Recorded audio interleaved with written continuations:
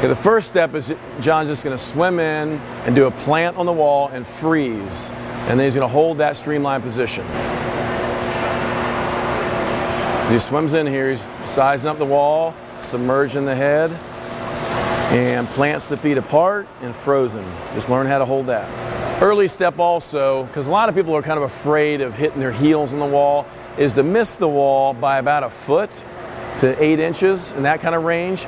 And then to do the full flip turn, and once you get in that freeze position, just glide back to the wall and get more and more comfortable with where that position is. Let's watch. As he comes in here, he's sizing up the wall. He's going to miss the turn intentionally and then float back to the wall. Hold that frozen position and then lock it down. Yep.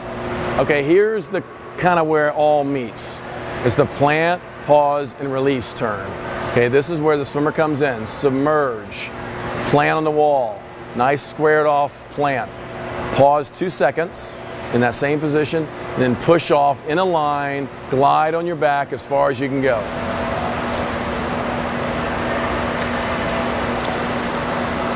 Plant, pause, 2 seconds, push, glide as far as you can go. Now with the plant, pause, release, and glide, all we're going to add here is we're going to take away the pause in the middle, so it's going to become plant, release right away, but stay on the back, push off as far as you can and glide. Really good turn to learn.